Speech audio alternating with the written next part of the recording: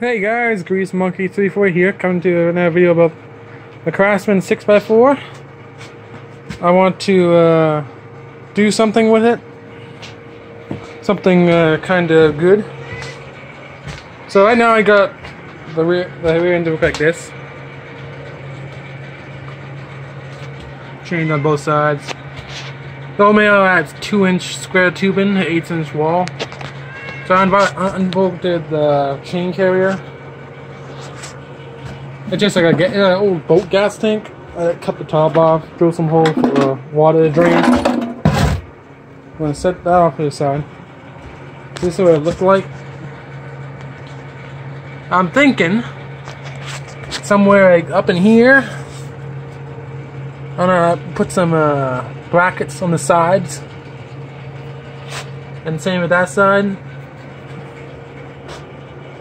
And then 2 brackets here coming up, same here. I did some flat stock because I want to make a boom. I got the 2-inch square tubing, 1/8" wall, the same stuff I made the thing out of. So I'm thinking I'll take some of this, cut it at about 6 feet, and take it from there all the way out to like here. So it's like a boom, like a wrecker. I drew out this little thing here quickly. This is the main second axle. Second axle is right there. So I'm thinking from like somewhere about there, about 6 feet out, and then put a little carrier to hold the whole thing together. Like a V pattern, one from that way and one from that way. Come out to the center. About 6 feet and about 5.5 feet tall, so I can tow it at tractors and a nice height. It won't be adjustable because I don't want that. And then up in this big area, it's not going to be used for anything. So I'm going to put the chain on the, well, wrap the chain on the side there. Oh, and I'm mentioning this whole boom setup. You're going to be, you pull the 4 pins and the whole thing comes off. But in this area here, I want to put a piece of square tubing, a 2.5-inch, so I can shove a piece of 2-inch in it, because I got my 8,500-pound winch here. And I was thinking, because I got it hooked up like this so far, if I cut it back here and drill another hole, that could slide. I could slide into the hitch right here, so I can be a detachable winch on and off. Like at 8,500 pounds, that's pretty strong for a tractor. But when you got this thing in park and then you trying to tow another tractor out, if it's sunk in the mud, then you got the power. And I do got this come along, so I can use this to hook on the top of the boom if I want to raise up and then down. So I get building this thing. First I'm gonna cut these 6-foot pieces out of square tubing, and then work on some of those brackets. Okay guys, I got the square tubing all cleaned up. Took all like the piece that was off, we welded onto it, so I took any little bits off, so nice. I hung up on some rope. This is not the height it's gonna be. I want it just a little bit more higher. Probably another foot higher. Okay, right now it's about 3 foot 10, something like that. I want it about 5 feet. So like about here. But yeah, that's the length of it. 6 feet boom, a 6-foot boom. And down here, I wanna. Right now, you see if it's not in line with the frame. Cut it here, down this side, like a pie shape. Get a small one and make it and bend it inward and make it straight with the frame. So when you weld those when I weld the tabs in the quick release, like quick release pins, everything will go nice and smoothly up and down, like straight. Because you can't have that angle, because both of you touching. So yeah, next I'm gonna work on the tabs. I'm going to use some plate steel and some 1/2-inch holes, because I want 1/2-inch pins here, and for the rails going from here to here, I want some 1/2-inch pins as well. And I'll make those square tubing as well, the supports. Yeah, I think this will work good. And then I'm going to throw the 8,500-pound winch somewhere in here, I think. We can squeeze in. Yeah. But yeah, I'm gonna start making those, and then first I'm actually gonna cut these frame rails first and bend them in a little bit and re-weld them. Let me get to doing that, and then I'll get back to you. Well guys, I got it welded up. I cut a nice angle to it. And down here, 18-inch it across, because that's what my rear end is on the Craftsman. So the same. I'm going to just weld that little, it only got like a 1-inch, no, not a 1-inch, 1 degree angle on there. As you can see, it's just a little bit off. I'll weld that up down there. But up here, I like this. Nice little point to it. Same on this side. I'm gonna weld like a little bracket somewhere about here, and then a hook, so I can hook my pulley up to it, so then run the cable over. But yeah, once the thing painted red, oh, everything gonna pop. Next, I'm gonna just weld these seams up down here. Make sure it's all nice and strong, and then start making some tabs, so I can get everything lined up, see where I want it. So I'll get back to you. Okay guys, got the angle all hooked up. Got it fully welded on both sides. See the angle here. Look pretty, not so much of an angle, but just enough to make it straight with the frame, as you can see. Then you gotta come up here, and then the big A, I call it. Now I'm gonna work on the plates. They're gonna be flat steel plates from here to here. Yeah, there we go. You can see from here to here. I'm gonna weld it right on this. So, and they're gonna drill a hole way through there. So you pull the pin and it comes off. Same with the back here. Once this is attached up here, I'm gonna work on the rear mounts. I'm gonna see if I can make it adjustable, but I don't think I need it adjustable. I only want it this high, and that's all I want. I don't want it to go up and down no more. This is the pulley. I'm gonna make a mount to go right there, about right there. So as you can see, yeah, you run the winch down and it comes up over the pulley and then down to anything, like a tractor. Yeah. So I'm gonna cut some plates out. I think I'm gonna use some 1.5 or 2-inch flat stock with 1/2-inch hole in it, so you can put the pin through. Okay, let's get started. Okay guys, I cut out 8 plates, and 2 inch wide, 4 inch long. I'm going to be drilling a hole right through about a 1 inch mark away from this end. So I welded them all together. I cramped them in the vise, welded them all together, put a bead on both sides. Then I'll drill through the entire brick. First I'm going to go like from 1/8 inch to 1/4 inch to 3/8 and then 1/2 inch. You want to step it up every time, so 4 pass it. Yeah, there's a little trick to keep all these in line, the same hole, the same pattern, everything. So yeah, I'm gonna go drill a hole, and I'll be back when I'm done. Okay, guys, the mounts are cut out. Don't worry about like these holes here. I'll fill them with weld after I welded them onto the frame. I took the tires off to make it a little bit easier. So I'm gonna take these and put them about somewhere about like there and weld them fully.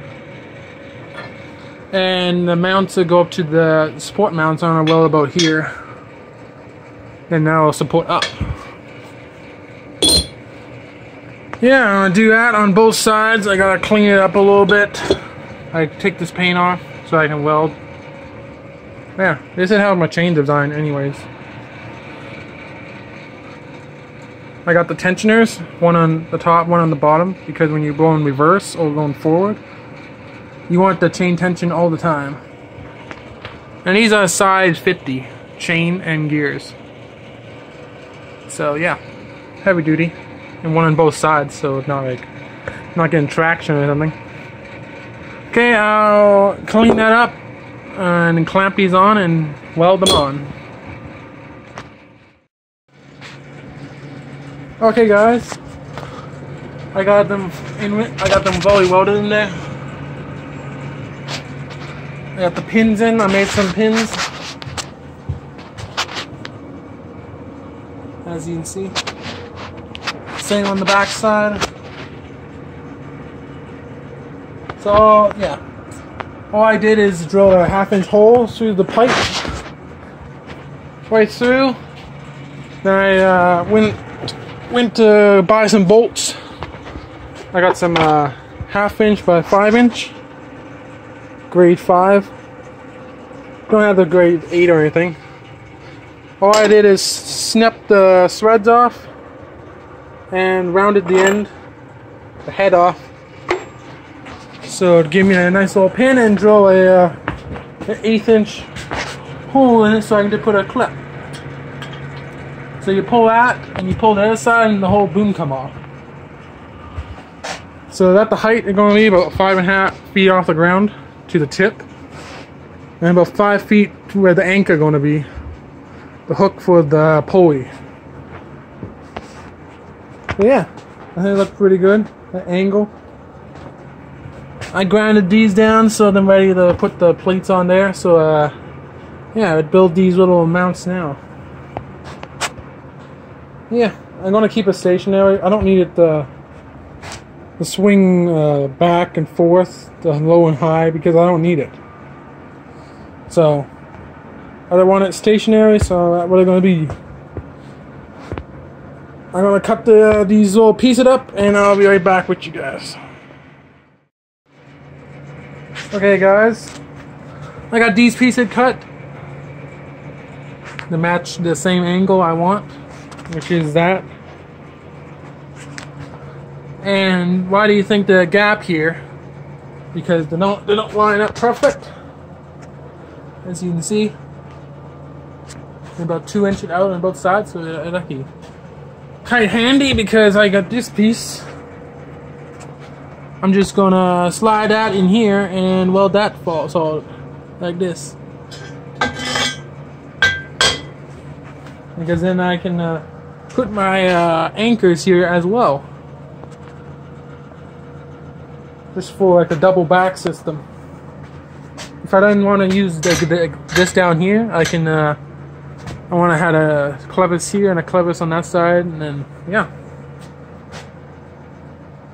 Okay, coming along, I'm gonna put that together and tack it all in place. I'll weld it. And then take these pieces here and put them the same like I got on those. So take out 4 pins and the whole boom assembly come off. Plus the winch. Yeah, the winch. Okay.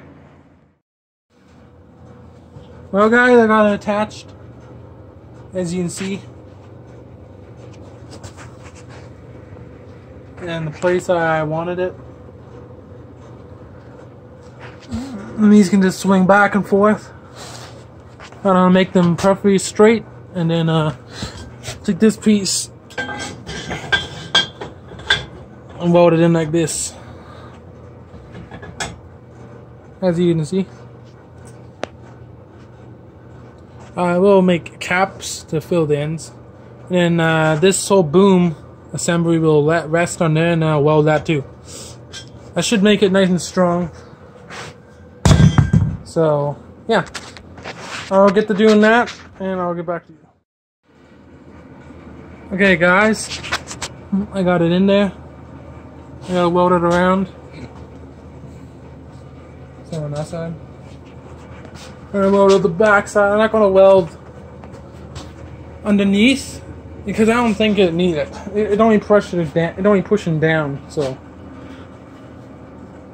yeah, it's pretty strong. I think I can put my whole body weight on there. And start lifting up the back of the tractor.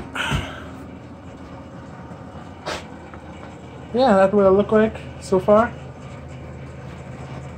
And like I said, you pull the 4 pins and the whole thing comes off. Easy. Now I'm going to clean up those, make some caps for those ends, and put the pipe down here. It's not enclosed yet. Make sure it's sealed all the way off.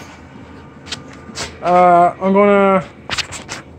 There's some extra stuff I put on the winch before.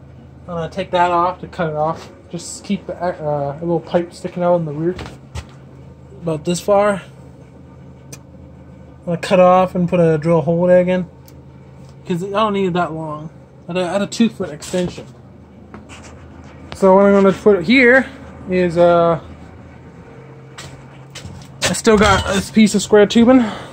That's a 2" by 2" still. And I welded about somewhere here. And then on top of this, coming out this way, a piece of 2.5" square tubing, so that 2" will slide inside it. And you just put a pin. It'd be that simple, so I can take that off anytime if I need it. Or I can take this whole boom off, plus the winch keep on it at the same time. So it'd make it very easy and everything. So I'm going to do that now. Cut that piece, clean this up, make some caps, and I'll be back with you. Okay guys, I got it clamped. As you can see, I made this 2.5" square tubing.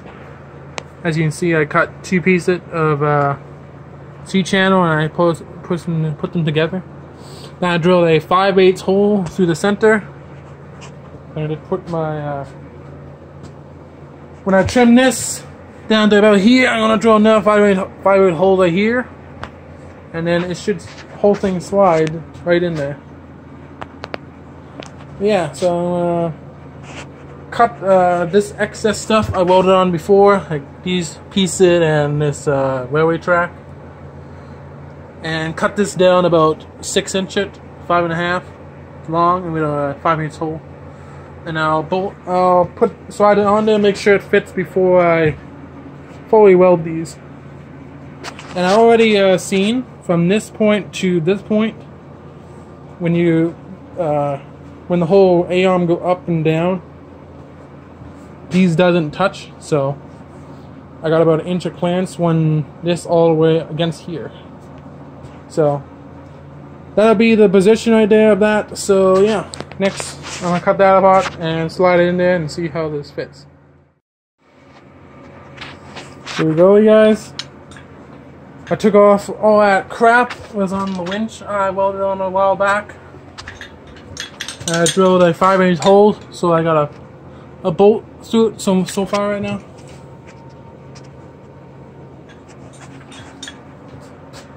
And yeah, it worked pretty damn good. The cable runs through here. It's gonna be straight all the time, so I don't have to worry about how wide this is. And yeah, walk around, see how much clearance it got. See. So yeah, it looks pretty good. It's nice and high. So if I go through tons of water or anything, that's not going to ruin the winch. It is waterproof anyway, so yeah. Now I'm gonna make this mount about here. And as you can see, yeah, that can be nice and high for like winching people out or pulling a tractor behind. So I'm gonna pull it back off, load that 2-inch, and yeah, make up a little mount to mount the hook. Nice and easy. So I'll be right back. Well guys, I got everything loaded up. I got all the ends on, so I think it looked pretty good. I found out what I'm doing up here. I just drilled a 1/2-inch hole, put a pin, a clevis. Same on this side. I capped this, capped that, and I capped the ends. And I welded these D-rings on. So they have a hitch point, Equa. Yeah, and that it looked pretty good. Oh, and also I put a little 1/4-inch spacer in there. So just for more strength. Because yeah, that winch does put out a lot of power. So I want to make sure that don't rip off or anything. Yeah, so I got that done. I sanded it quickly. So I'm going to throw a coat of primer on it and then some nice imprint red to match the rear back here. So yeah, I'm going to hang this up and paint it, and I'll get back to you when it's all dry. Okay guys, I got it all painted. It's back on. Tires are back on. Got the pins in holding it. And you see the D-rings on. I got the clevers up here. Got the winch going down to the hook down there, and then I got the winch here. Got the pin in holding the winch on. Nice and solid. I got this battery for now, because I don't got the cables going up to the front. But what I think I'm doing, this opening down here is I'm going to make a battery tray to hold a normal truck battery. And to charge the truck battery, I'm going to have 2 cables going up to the tractor battery, so it can charge over time. Yeah, I think it turned out good. It looked good with red. I gotta get a pin for that, but it's just a bolt right now. So yeah, I'm gonna go test it. One of my friends is bringing his quad, so he's gonna go get his quad stuck really bad, and I'm gonna try to pull him out with this. So let's go test this. Hey guys, here it is. I got my quad hooked up, and I can't believe I actually towed it. I forgot to take off these 130-pound weights. So 260 pounds on the rear of the quad, and it still towed it. So it looked pretty good. Nothing broke. It does pick up the front end off the ground sometimes, even with the dual wheels on the back. But that, like I said, this quad is Equa heavy duty. So yeah, we're gonna try to get my friend stuck and tow him out. Now it's stuck.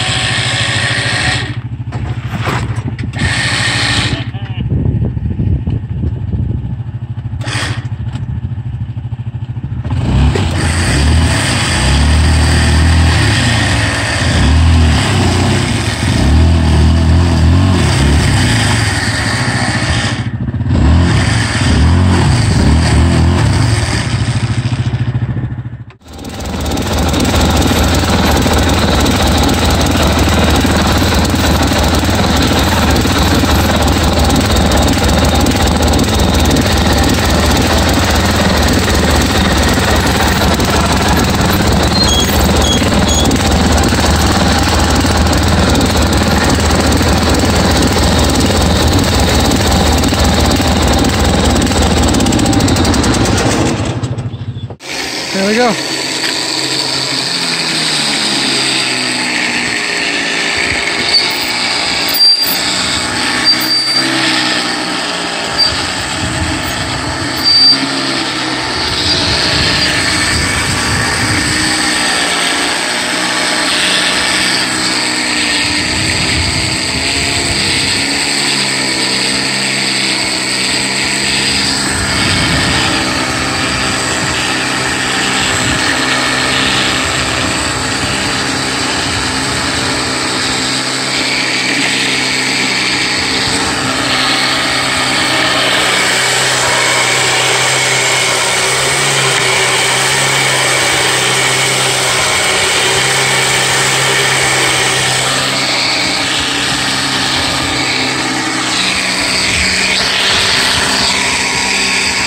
How heavy is your quad?